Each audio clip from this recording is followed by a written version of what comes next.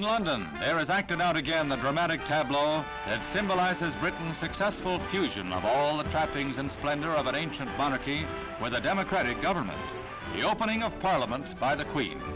Elizabeth, accompanied by the Duke of Edinburgh, enters the venerable Hall of Parliament, where she will open the new session of the 300th Parliament, in a ceremony rich in color and tradition, but never before filmed or seen by the public.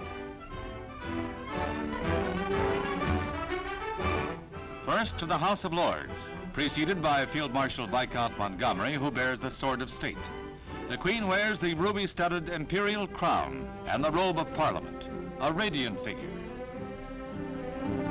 Then finally to the chamber, where scarlet-robed peers and formally attired members of Commons in joint session hear the throne speech of the Queen.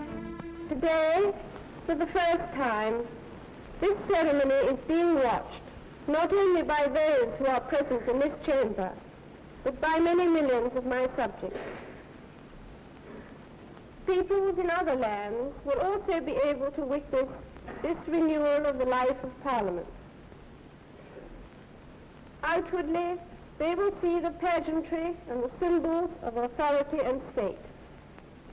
But in their hearts, they will surely respond to the spirit of hope and purpose which inspires our parliamentary tradition.